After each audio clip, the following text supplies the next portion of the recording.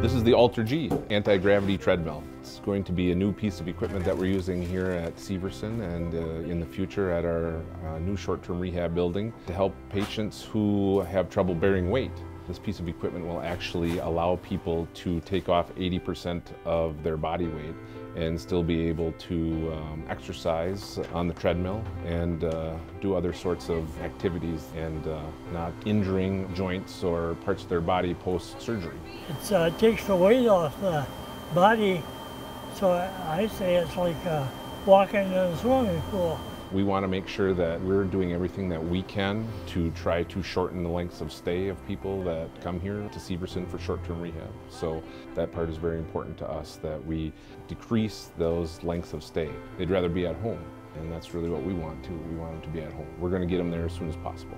Yeah, it's something different, that's for sure. I think it's a good machine.